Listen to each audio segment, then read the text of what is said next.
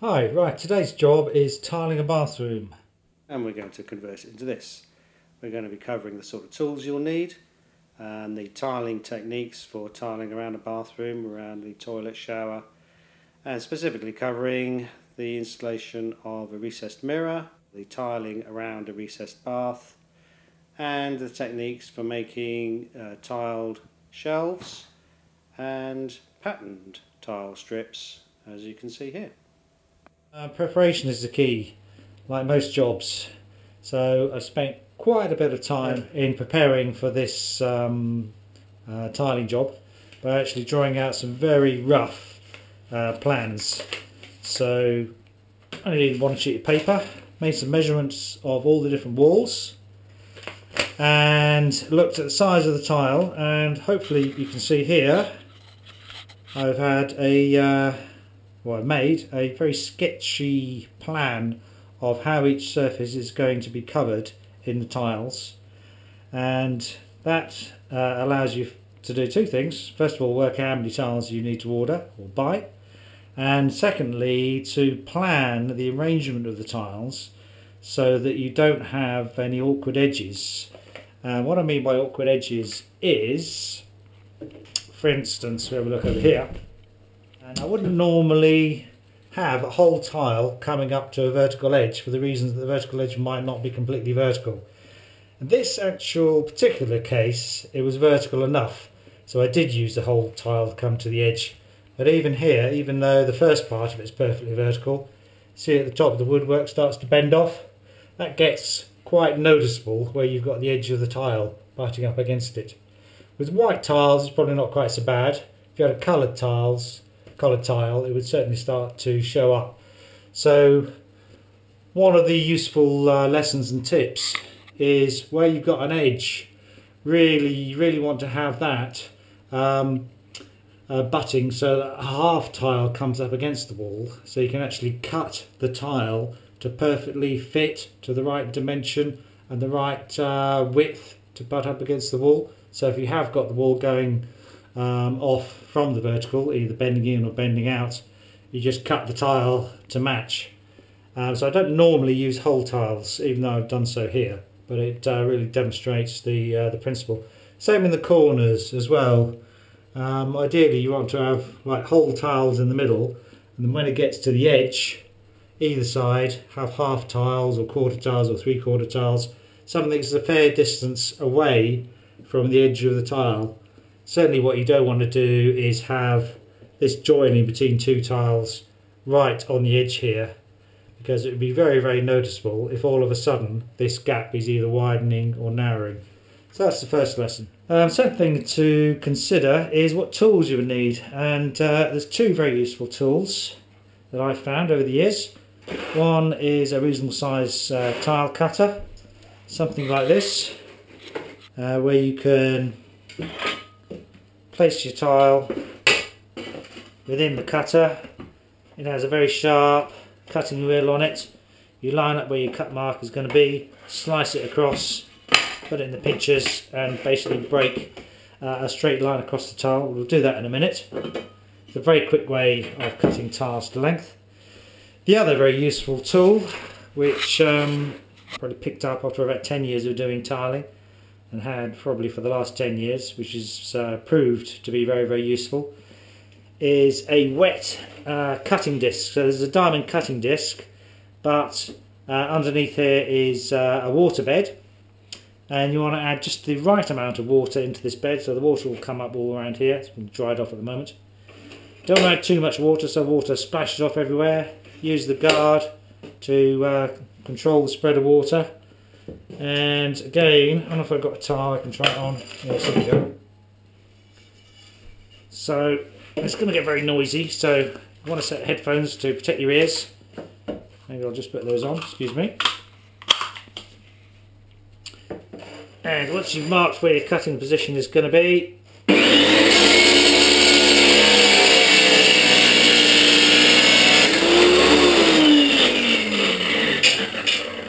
very easy to cut, minimal amount of water that's spread around the area. If you have too much water flying off everywhere, then tip a bit of water out of it.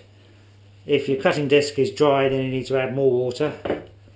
And they're the useful things to have some tissues, kitchen mould, or in this case toilet paper, to wipe off your surfaces to limit the amount of water and muck getting everywhere. Those are two useful tools. There's several other ones I've tried over the years, which is diamond or car random cutting discs for electric jigsaws, various hand scoring tools, but nowadays I just use these two. And with this particular one, you can cut all sorts of shapes, like we have up here. So for instance, where we're going around a piece of awkward corner section, it's dead easy doing it with the wet cutting wheel. Quite often in a bathroom you'll have pipes that you want to cover up. Some people leave the pipes all exposed. I personally prefer to cover them all up. So underneath here is the toilet waste soil pipe that I prefer to cover up to give a nice clean seal around the toilet. Stops you getting cobwebs and all sorts of insects all around the gaps that you can't really get to, dust and so on. Simplest way I found is to use a piece of window board wood, which you can cut for both the vertical and the horizontal. Use some old offcuts of wood to screw onto the wall at the right height, so this wood can rest on those offcuts. And similarly, behind this piece of vertical wood, use some offcuts of pieces of wood screwed into the floor to stop that being pushed horizontally away from you. As might happen if you're going around hoovering or kicks it with your foot or whatever. It needs to have some sort of structural strength to it. For sealing around the edges, nowadays I like to use the polymer sealant rather than silicone sealant, because it's much more tacky, long-lasting adhesive. But you probably could use silicone sealant as well. Particular attention needs to be paid to the join between the shower base and the walls. So here I've used some shower connecting pieces, actually two-piece connectors that allow you to have multiple seals between the water and the base of the shower, because I've seen a lot of applications where the shower base has been poorly fitted, poorly secured, silicone sealant gap has opened up between the shower and the wall, and you get all sorts of leaks coming into the room below. So take a lot of time to make sure that you're well sealed. Again, I prefer polymer sealant rather than silicone, it's much longer lasting. The plumbing you'll need to sort out before you start tiling, obviously. Here I've changed a previous installation of a thermostatic shower to a more modern design. This whole system with the rainfall shower, hand shower, diverter valve, flow rate, thermostatic temperature settings, thermostatic shower unit is in here. It was only £70 from a company on the internet. Quite a good value. So this is a stud wall. It's cut out a section to get to the plumbing. Refill that just with a bit of ply that's stuck over the top, and again polymer sealant to seal it all off. I could have plastered over it with a bonding coat, but would have needed to wait quite a few days and weeks for that bonding coat to go off. So I've just sealed the whole lot with the polymer adhesive sealant as well. Polymer sealant is quite nice because it's can be stuck to with the tile adhesive, whereas a silicone sealant you wouldn't be able to stick to. So if you're going to do any quick fixes and quick sealing of panels and plumbing, look out for polymer sealant, sell it on eBay. So here we've got a problem of how to put the tile around the pipes. So what I'm going to do is drain down the water system, disconnect these pipes and drill holes through the tile. Come to that in a minute.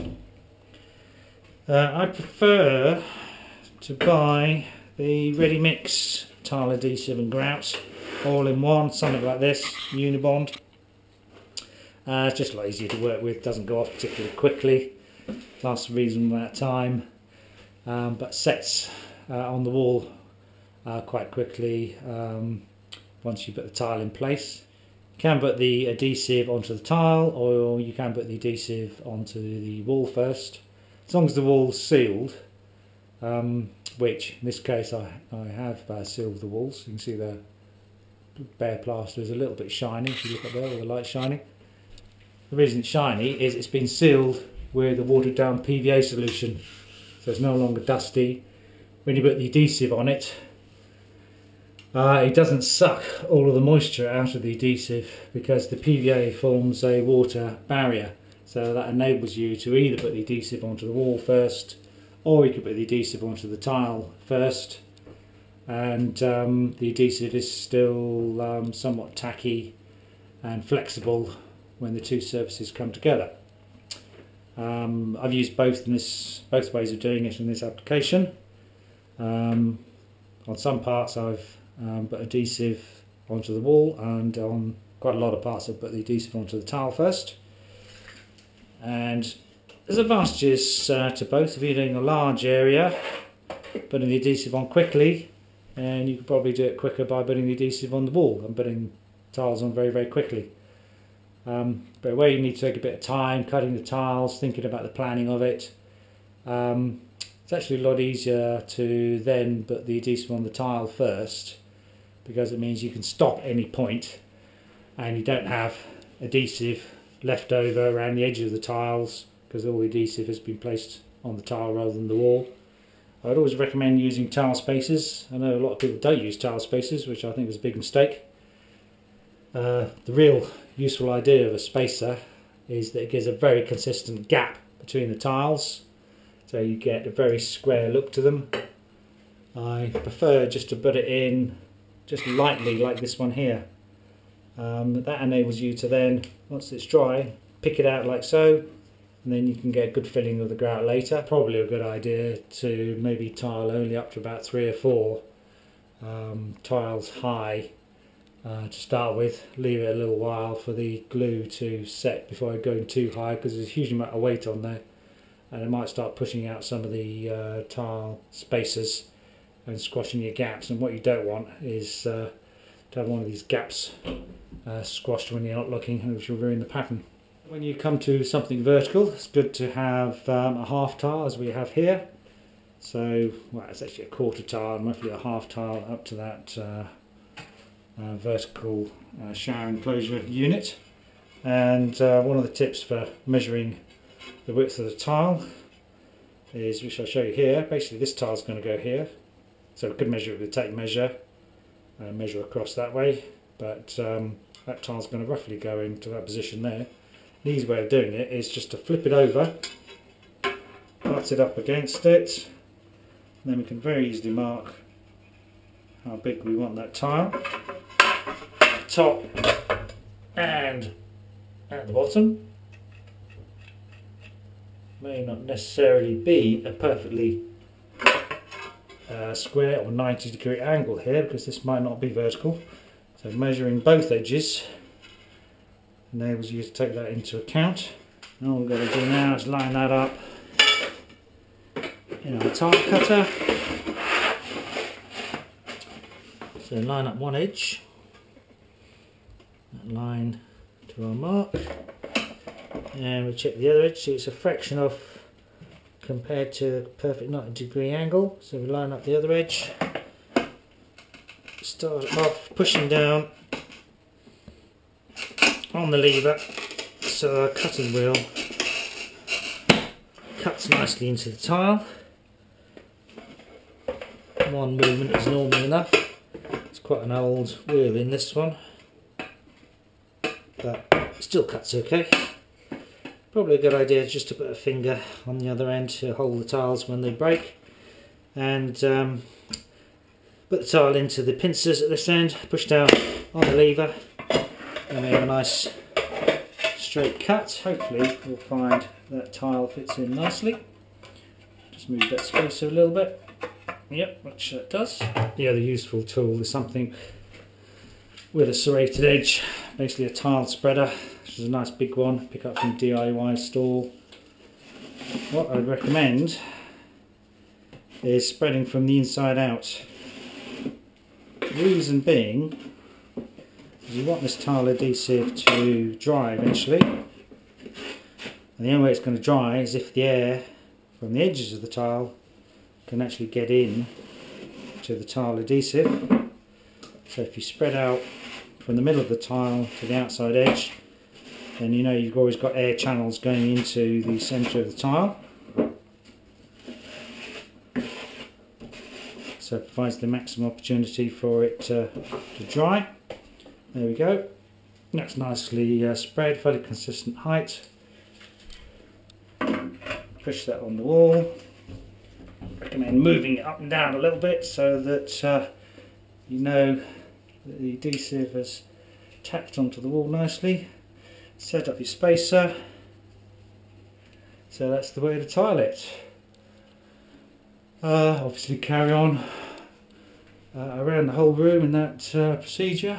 The other thing worth mentioning is the same PVA sealant we use on the bare plaster, also used on bare woodwork. So here we've got an inset bath that's been recessed into some 80mm plywood for the sides and the top. Needs to take particular care and attention to make sure that no water gets onto the wood. So first of all, we'll seal the wood with PVA that allows us to glue onto it with the tile adhesive, and to make sure that the water from the tile adhesive doesn't soak into the wood too much.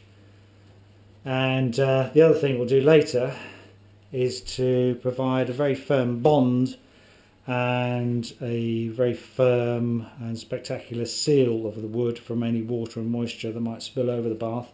And the way we're going to do that is to use some liquid resin sealant, which will first of all bond the bath to the wood and stop it moving, and secondly provide a great waterproof seal to the wood, so that if there's any water gets past the grout of the tiles, which I'm going to put on top of here later as well, there's no chance of the water then penetrating into the wood.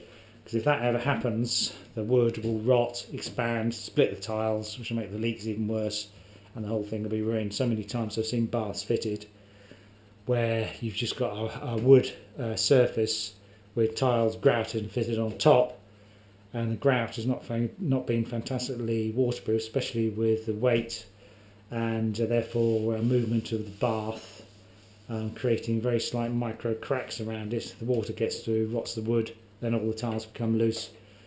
All the times that I put resin seal around it, it's lasted many decades and has had no problem of the tiles becoming loose or the sealant working loose. So that's something I'd recommend. Next job is to show how to fit the tiles around this awkward pipework. Undo the fittings, obviously drain all the water down, move them out of the way. Take off the covers, make sure you don't lose the rubber washers. Like so. Then we need to mark the position of where we want the holes in the tile. So let's mark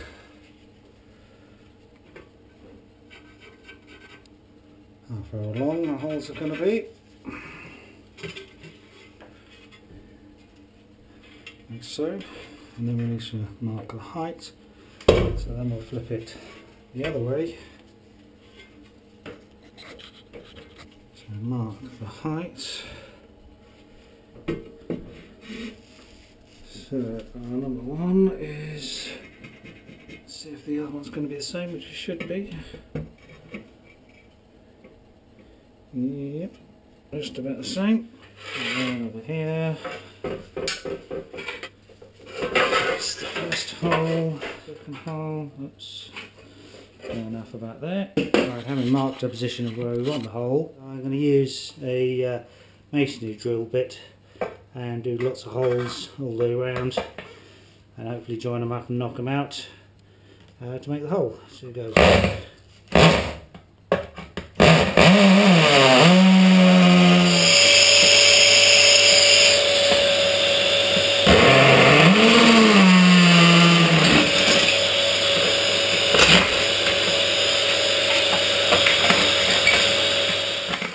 Alright, there's the holes drilled down enough. They don't need to be particularly neat or accurate because the cover that goes over the hole and the pipes is pretty large and cover any messiness.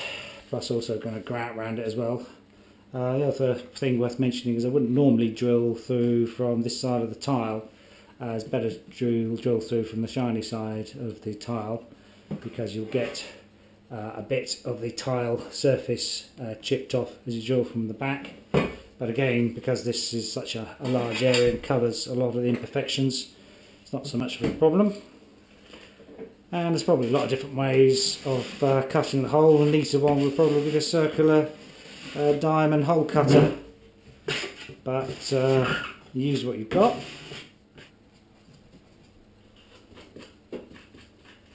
There we go.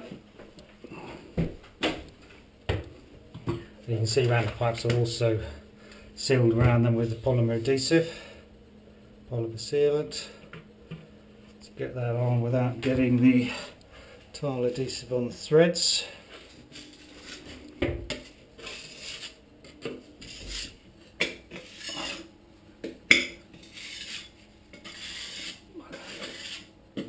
So the next cut we've got to make is particularly difficult, because we've got to cut a rectangular section out of this piece of tile. Cutting these pieces is going to be easy enough with the tile cutting diamond blade, but cutting across there is not going to be so easy, because we can't get that piece over the guard. So what we're going to have to do is try and cut in diagonally, so we'll see how that goes. You could of course use a reciprocating saw with a diamond cutting blade, which I've got one in the garage, but to be honest, I've been a bit lazy, can't be bothered going down to get it, so we'll try and do it with this one, which I think should work out. Let's see.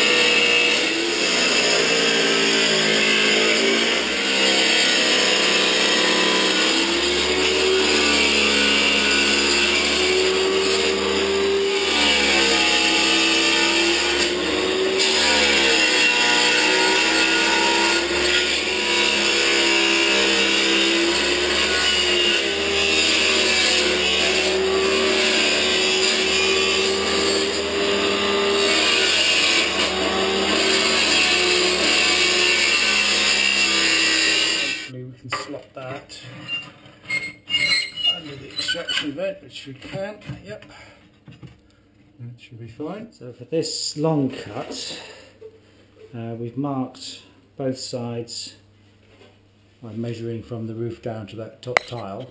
So we'll start off in the right position, just keep an eye on it, check as we go. Headphones on.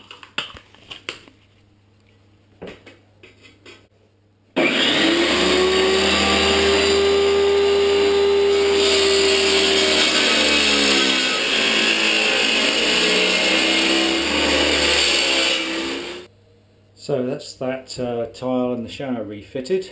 As you can see, the covers on the shower fittings cover up those rough holes that we made, and we cut the slots, fitted the tiles around the extractor. Just to mention that extractor is just a grill. The electrical part of the fan is 10 or 20 feet away, because obviously you don't want to have any electrical items anywhere near wet areas such as a shower. So some more tiling to do. Alternative way of measuring the tiles, of course, is also with a tape measure. So we could just run it across to the edge, allow a little bit of a gap for putting some grout in. So 23 centimetres, get up the top, see if it's straight, and measure all the way up. In that particular case happens to be vertical. And we very quickly knock off some 23 centimetre wide pieces of tile using the same tape measure. These happen to be dead straight, so all we've got to do is butt our tile against the end of the tile cutter. Then we end up with a straight tile. One good hard press down the line is good enough. That's one.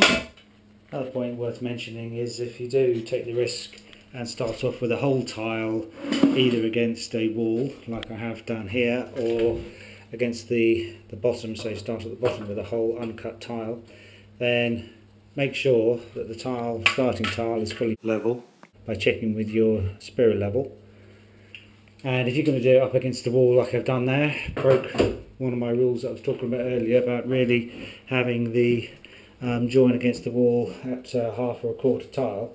But I previously measured this wall and it was pretty vertical, and so I took the risk of butting whole tiles up against it. The other thing worth mentioning is that although here we've got the shower cubicle already fitted, if you're fitting a new bathroom, fitting a new shower cubicle, it would of course be easier to tile the walls first and fit the shower cubicle later. Then you wouldn't have to do all this cutting around the edge of the cubicle. What I'm proposing to do on the edge, rather than use grout, which obviously can crack, especially with some very high hairline cracks which allow water through onto the plasterboard and down the edge, I'll actually use the polymer sealant from my sealant gun down this rather critical edge, and the same the other side. Probably do the same in the corner as well. This type of tile cutter is particularly useful when cutting off small slivers of tile, even down to something this thick with the traditional score and break tiling cutter. There's always the danger that as you break it, it won't follow the line and goes off on perhaps a minor fault in the tile somewhere. You don't get a straight line, and it's actually just as quick to cut using this wet disc cutter machine. Is particularly useful for cutting awkward shapes as well, like slight semicircles, such as around the sink. You can see over there, and that side, this little bit, because the sink is already fitted. Obviously it would have been easier to take the whole sink unit out and put the tiles behind the sink, but it's more effort to do that rather than just cut the tile and then one can fill with a bit of sealer, which you have to do anyhow to keep the water at the back, which will cover up the join between the sink and the tile, so it'll be quite a nice straight line once we finish. Put a bit of tape down, put the sealant over the top, and you've got a good finish. The next awkward job is fitting these border tiles, which adds a little bit of decoration to the room. In this case they're individual glass tiles, have a plastic covering over the top that's got to be removed, and a thin plastic mesh on the back. Problem is they weigh quite a lot because they're glass, really designed for borders around in that sort of position. With the plastic on, has a little bit of a bend on it because obviously the plastic's bent and shrunk a bit. Really want to remove the plastic before putting it on the wall. Big problem putting the border in this direction due to the weight of the individual glass units. The whole thing tends to droop down. These bottom ones tend to bend out. The gap between the individual tiles narrows, and you end up with this edge not lining up with the tile. So probably a few different ways to get around that, but I think one of the easiest and one of the best is to pre-prepare this strip, as I've done here, by putting some tile adhesive on the back first, then flip it over, peel off the plastic, which is a little bit time consuming because it's a little bit messy, and then grout it, or rather use tile adhesive to stick it onto the wall in the position. Now, because it's already got tile grout in between the individual tiles, not only has it stiffened it up, it's completely flat because it's set on this flat tile, and therefore the individual tiles don't compress and you don't end up with a pattern going off as it droops down the wall. One of the other issues with this sort of tile is it can end up lower than surrounding tiles because a lot of the grout disappears in between the many gaps between the tiles, so doing this pre-preparation tends to avoid that. The other thing I've found also allows them to line up better is to double grout it, so grout the tile and put some grout onto the wall as well with a different pattern. I'm going to use a fine pattern this time. And I think the reason for this is the tile perhaps is a little bit thinner than the normal tiles, so this will probably help it stick a little bit as well. It also helps get the level just about right, so you need to make sure you work it well into the corners as well, because what you don't want is these individual tiles to be uneven all over the place. A little bit tricky this one. getting into the corners there. Oh, we've got tile spacer, that's why. Try that again. There we go, that'll do. And now we can lift it into place. Try not to bend it too much. And now we can fit our tile spacers without worrying about the individual tiles drooping down.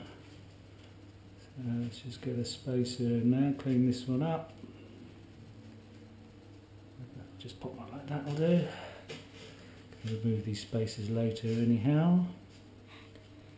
That should do quite nicely. There we go. And now the top of our tile is pretty much matching up between the decorating strip and the top of the tile there. Wipe a bit of the grout off. Clean up the grout from the edges in case we don't get round to doing the tiles next to it quickly.